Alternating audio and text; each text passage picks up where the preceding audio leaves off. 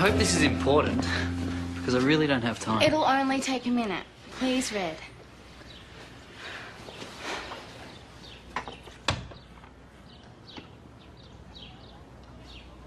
If Red left, I'd miss the way he helps me take up my horse.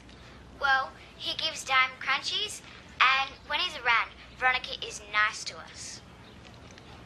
Well, make that less mean than usual. We love you, Red. You're a lucky fella. You have a job you love, with people who love you. I know it's not always blue skies, and you've got a little cloud in yours at the moment. But I think this cloud, coordinate Veronica, has a silver lining. But then maybe you can't see that right at this moment. That's okay, because... Thanks, Scooter. That's enough. But the fact is, deep down, I don't think she really... Scooter. Right. Read me, mate? You're the best. Goodness, what would I most miss about Red if he went away? I just couldn't imagine Pine Hollow without him, and I wouldn't want to either. No, that is definitely far too upsetting.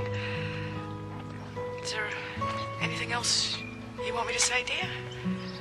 Oh, no, that would be... Christy says you don't think that anyone would notice if you left Pine Hollow. But we would notice. You're like an honorary member of the Saddle Club.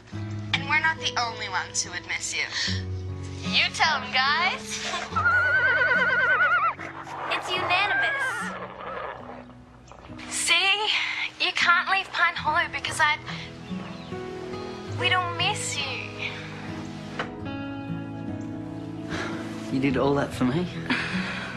So, will you stay? Well, I don't know. Of course I'll stay. How could I leave? Pine Hollow is my home.